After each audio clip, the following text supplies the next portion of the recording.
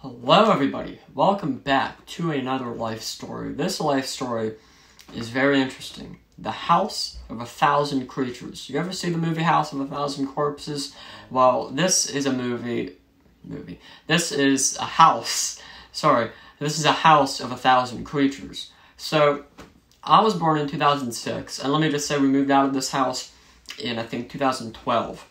And the things that were wrong with that house are just, you name it, there's something wrong with it. Let's start off with the builder of the house. The person who built the house was an imbecile. He was a buffoon.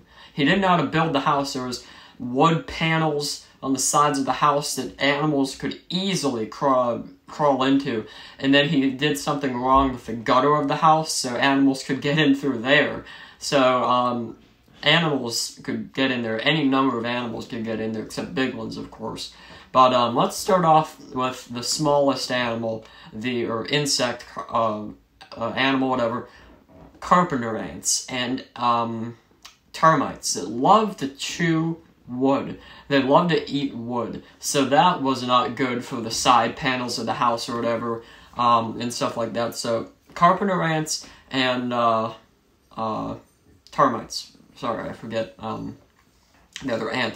But then we had squirrels. There was trees by our house that squirrels could easily jump to our roof. So we had that to worry about. We had mice, not rats, mice that could get in through the loose wood panels or whatever, and stuff like that. And then I remember one day I was getting ready for a daycare or kindercare or whatever because I was like 5. And then I saw a mouse crawl under the couch, and I told my dad and uncle about it. And later that day, we caught a mouse in a mouse trap, and the mouse traps worked very good. And we put peanut butter and stuff in there like that to lure them to the mouse trap. But let's talk about the raccoons next. The raccoons were probably the best part about this story, I want to say. So, raccoons. We all hate them. They could be rabid sometimes if you see them out in the daytime. So they got in the attic somehow, probably through the gutter or whatever. They probably got in through the gutter. And then they were living up in our attic. And we would hear them constantly. We'd hear them scratching and stuff like that. And the ceiling was weak to begin with. The builder, once again, messed something up with the roof and stuff like that. So, like, it was very weak and stuff. So then we would fear that the raccoons would get through the ceiling. And they were above all of our bedrooms, pretty much. Zepp's, my grandmother's, and my father's, and mine. So we would hear them all night and stuff like that. And Zepp, and I completely understand this, I don't blame him whatsoever. He had a fear of raccoons, and he still does. He still hates raccoons to this day, and I do not blame him. And he would hear them up in the attic in the middle of the night as he was trying to sleep, and he would be in utter agony, because he would be terrified that if he did fall asleep, he would be worried that the raccoon would land on his head in the middle of the night. And of course, everyone else had that fear too. But I did forget to mention the ants. We got rid of the ants by laying out poison and stuff like that, baits, so they bring them back to the queen, and it wipes out that entire family. And that did work.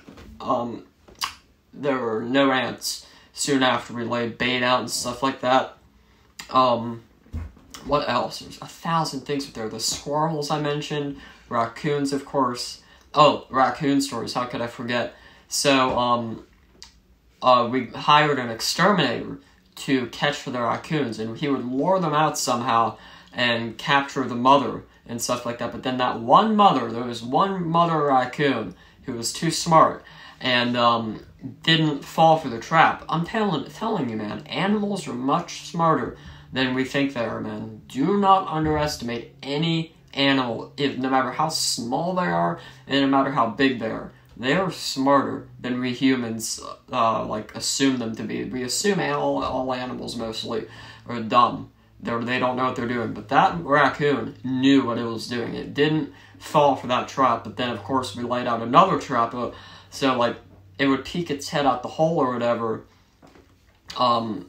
I guess, wherever it came in through, and then the exterminator put a trap there, so it would stick its head out of the hole that it got into and stuff like that, of how it got up into the attic, I think, and the trap closed on the mother's face. And, it was still alive. It was still alive, and then I think something happened where I think it, like, I forget. Somehow, it either fell through the ceiling and landed on the floor. Something happened like that. And my dad had to put it out of its misery by putting a BB gun bullet in its head. And then the baby raccoons were left alone. And so they didn't know how to fend for themselves, feed themselves. So for the first, like, couple nights, for, like, 36 hours, almost 2 days, I think, we were here, the baby raccoons, a baby raccoon's leg. Sorry, that's from a movie quote. If you can guess that movie quote, if you can guess the quote from the correct movie, a baby raccoon's leg, down in the comments down below, I'll give you a shout out. Anyway, I'm getting sidetracked here. That's from a movie, but, so we killed the raccoon, and then the baby raccoons. We would hear them squealing and stuff like that, like, because they needed food and water and stuff, and then it stopped. We can assume what happened to the baby raccoons, but then one baby raccoon fell through the ceiling again, and my dad had to put it out of its misery. Another raccoon for the second time, put it out of its misery.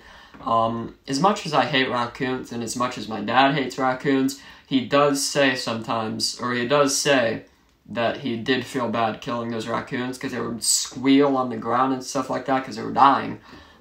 He did feel bad for it, and I feel bad for it too, because the noise he would imitate, I wasn't there for it. I didn't see him kill the raccoon, but the noise he would make me feel bad for the raccoon. He'd go, and so it was sad to hear that noise, but he doesn't like killing raccoons or any other animals, which is good, of course. What other animals? Oh, let me tell you this story. So, the exterminator would catch the raccoons and put them in these cages, and Zep hated raccoons so much he got like a stick or something, I think, and went up to the cage that the raccoon was in and started hitting the cage, and the raccoon was like hissing at, squealing at it and stuff like that. I think it was the mother raccoon. It had to be, actually. But then there was woodpeckers. They would, since our house is made of wood mostly and stuff like that, the wood planks on the wood sidings and stuff like that, the woodpeckers would hit the wood, of course, and go. It would keep us up at night because there was 1,000 things wrong with that house. And then our tool shed out back. We had a backyard, of course, and then I think I moved my ring light there. Sorry about that. We had a tool shed out back, and then Zep discovered that there was a beaver family living under their shed, and then we were worried that like their beavers would chew through the wiring and they would just like destroy the house's power. So we had a fear of them chewing through the wiring and messing with our house. So then Zep took down the shed. He took it down completely, so the beavers had nowhere to live. So I covered the raccoons, ants, squirrels, beavers. Let me tell you something. The raccoons, back to the raccoons. The decomposing bodies of the baby raccoons up in the attic would make maggots and attract maggots and stuff like that. And of course, maggots turn into flies. And then we had a fly problem. One thing led to another with that house. It's 1,000 things wrong with that house. And then the ceiling was built wrong, like I said before, so rain could easily damage the roof, and we were worried that the ceiling would collapse and stuff like that, so that was worrisome. And then we called our friend Jeff Kelp over, who's good at building things and stuff like that, and repairing things, retaining walls and ceilings and stuff like that. So he tried to fix the ceiling with a tarp and stuff like that. The roof, he tried to fix the roof with a tarp. I don't think worked. Worked. I can't speak. Worked. Sorry. I don't think that worked. So then we just decided, you know what? We're moving. And we did move in 2012. So yeah, that was the house of 1,000 creatures, insects, animals, things like that. So let me think real quick of anything else that was wrong with that house. So I think that's it. So we had raccoons, beavers, woodpeckers, 2 types of ants, carpenter and termite. Why can't I think of that? Like I said, beavers, squirrels, raccoons, of course, flies, a terrible ceiling, and just things among things. So that was the House of 1,000 Creatures. Thank you guys so much for watching this life story. If you liked it, comment, like, and subscribe. I love you guys. See you in the next one. Stay safe out there. Peace.